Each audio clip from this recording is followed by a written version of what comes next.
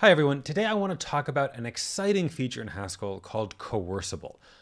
This feature I think is one of the sort of unsung heroes of Haskell, and in fact, it's one of the things that whenever anyone sort of comes to me and says, "Oh, why are you bothering adding dependent types to Haskell? Just go and use Idris."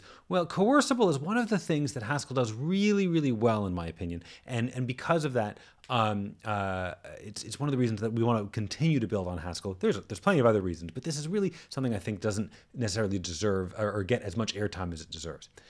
The idea is in Haskell that when you make a new type, the new type has the exact same representation as the original type. So what do I mean by that? So if I make new type, whoops, I can't type new type.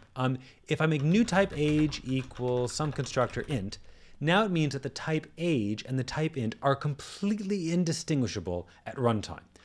But because age is considered a separate type from it at compile time, we can still write instances for age that are different than those for int and do other manipulations.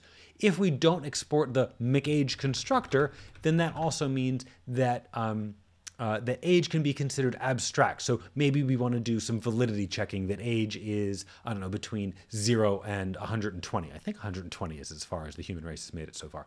But we could have that kind of validity checking, and then we could be sure as we go into age, as we, here I can even just write the function, to age, int to age, and then to age if 0 is less than or equal to n, and n is less than or equal to 120, that equals makeAge of n. Otherwise, error bad age. So this is terrible. We're using error. This is very, we're magic numbers in here. This is terrible on many grounds. But we can see the appeal of having some kind of abstract type age. So this is useful for new types. What Coercible is about is Coercible allows you at compile time in the type system to observe this runtime correspondence between age and int. So instead of saying makeAge here, I could just say coerce n. So at first that's not going to compile because coerce is not in the prelude. So we need to import data.coerce. And then now this works. So what coerce does is, let's look at the type for coerce to understand it better. So for any two types A and B that are coercible, coerce coerces from one to the other. It is guaranteed to be fully erasable at runtime. That means that whenever I use coerce like this, where I'm not going to spend any time, by the time I generate my code, this coerce is completely gone. So if it just replaced a new type constructor, that wouldn't be all that interesting. And by the way, it can go in both directions. So I can write from age to int, and then just say from age equals coerce. But it can also do other things. Before we move on to those other things, I should note, I was talking earlier about abstraction. Does this violate abstraction? No, this kind of coercion through a new type like this only works when the new type constructor is in scope. You're just gonna have to take my word on that. I don't feel like creating a whole other module just to demonstrate that one thing. But if makeAge is not exported, if it's not in scope, then both of these coerces would fail to type check. So just this, wrapping and unwrapping a new type, it's kind of useful because it means we don't have to remember the name of the new type constructor, but it's not all that useful, really. What's very useful, though, is the fact that coerce can work with other data types, too. So instead of to age and from age like this, I could say to ages. And this could go from a list of int to a list of age. And now let's sort of drop this premise of having these abstraction barriers, and let's just look at what coerce can do.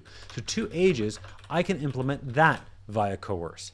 So here I'm transforming a whole list of int to a list of age, and I can do that by taking no action at runtime at all. And that's because I know that int and age have the same representation. And this continues to expand. So let's have another function. We can frob an either bool age to an either bool int. And I can implement frob by coerce. So here I have a rather complex data type, but I know if I'm just changing it from one new type to another, that I can just coerce.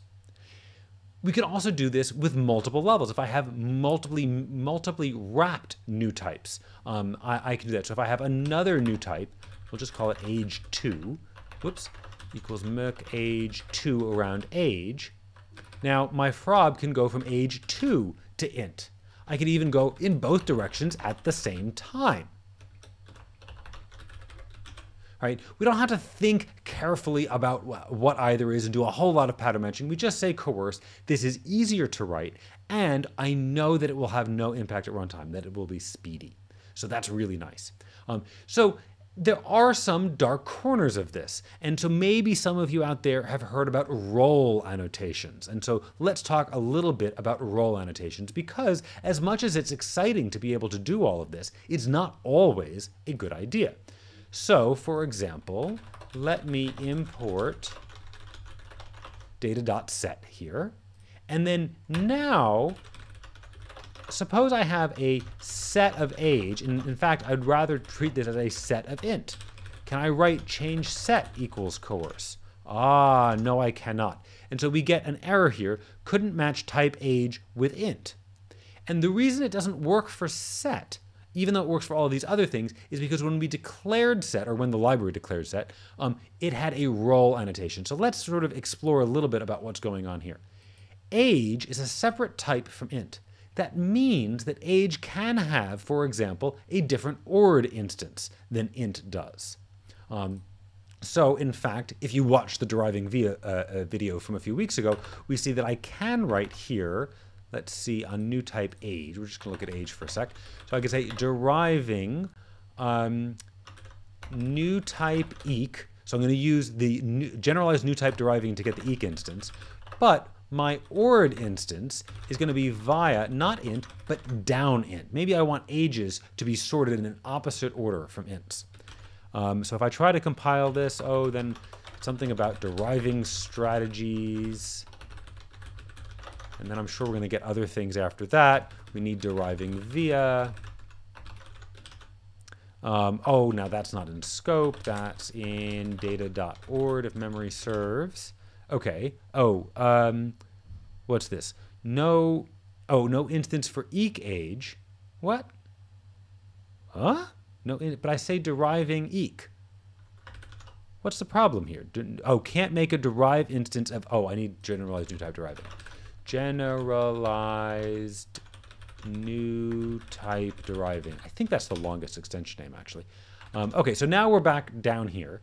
And so now, with all of this stuff up here, what I've done is the ord instance for age is backward from that for int. So let's comment out this bad code just so I can demonstrate what I mean by this. So if I have muk age 5, is that less than muk age of 10? Well, no, it's not, because I've switched the order of the ord instance. Now let's get back to this set thing here. So internally, a set uses sort of a glorified binary search tree. It's not quite binary because we can do a little bit more efficiently than that, but we can pretend this is a binary search tree. And in a binary search tree, right, the elements on the left children are less than the right children. But this idea of less than depends on the ord instance for the element type of the set.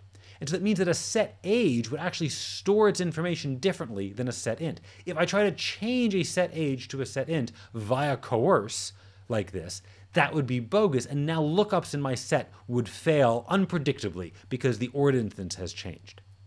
So for this, in the data.set, in the data.set library, there is what's called a role annotation on set.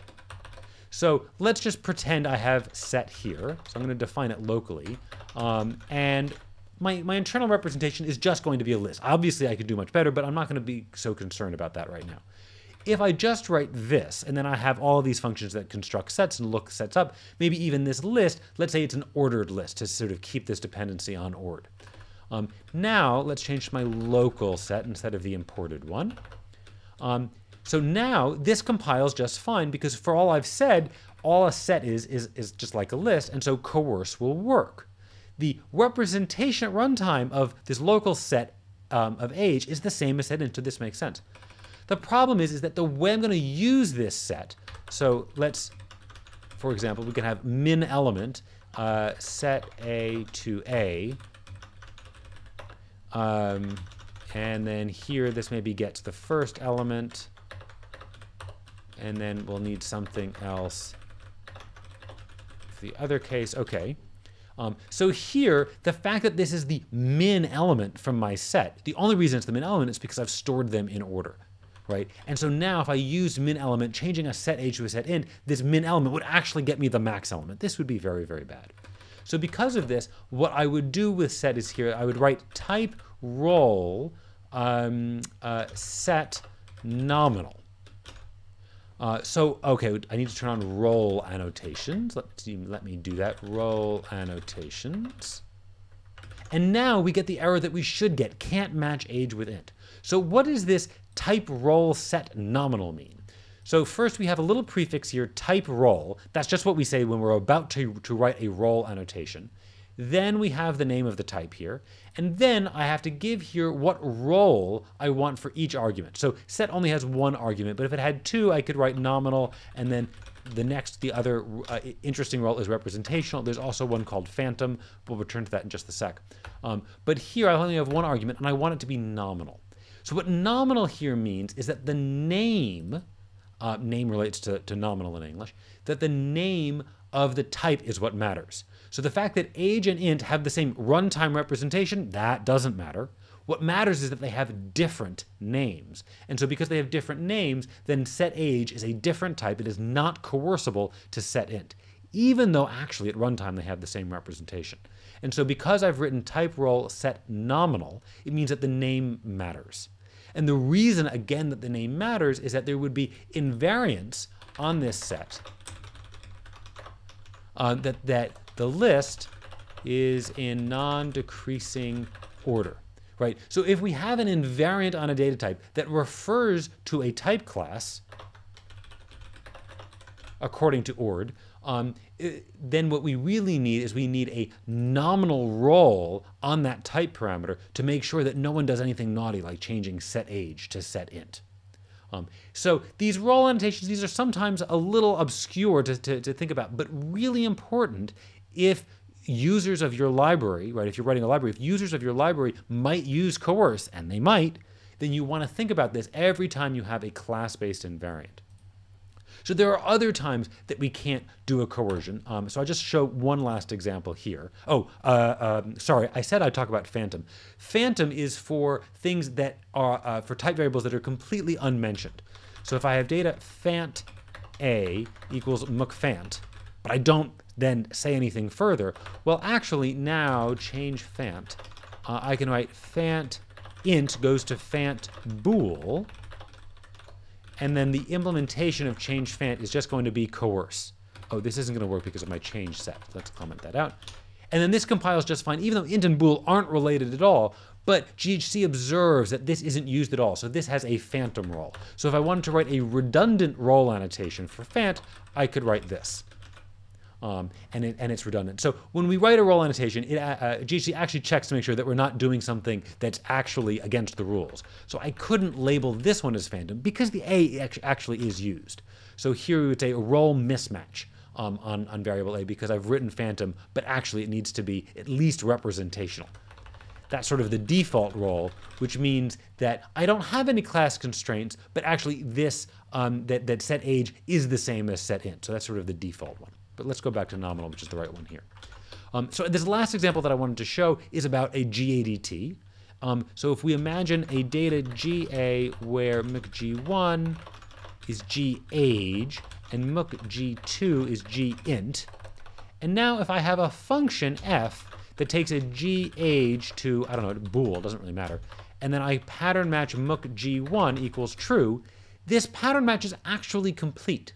Right? I can't have mcg2 because a mcg2 has type gInt. So those of you who watched my videos on gadgets saw this, and we would see here that, oh, illegal blah blah blah, GADTs, okay. And even if I turn on wall, maybe we'll get other errors here. Oh, redundant imports. Let me just get rid of that. I think that should probably be the only one. So even with turning warnings on, there's no other possible equation for f because mcg2 is eliminated. But if I could change g, if I could convert a gInt into a gAge by use of coerce, then suddenly my pattern match wouldn't really be complete anymore, right? Because then I could call change g on mcg2 and pass that to f. right? That looks type correct here, and yet it would fail in my pattern match in F. So the solution here is that GHC doesn't allow this kind of coercion. When we write a GADT, GHC says, this A here, this really has to be nominal. Anything other than nominal is going to be wrong.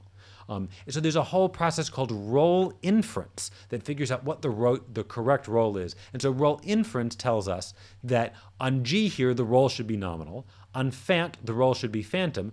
Role inference says on set that the role should be representational, but actually we change it here with an explicit role annotation to be nominal because of this class-based invariant. Okay, so what have we learned here? We've learned that coerce is this powerful mechanism that allows us to change types from one thing to another, as long as those two types have the same runtime representation. But of course, in a language like Haskell, with all of its fun type level things, there are weird corner cases and weird exceptions. And so to handle these, we have these role annotations. The other big thing to walk away from this is that if you're ever writing a type and it has a class-based invariant, make sure to write a role annotation. Thanks very much for watching. Hope this has been interesting. Bye.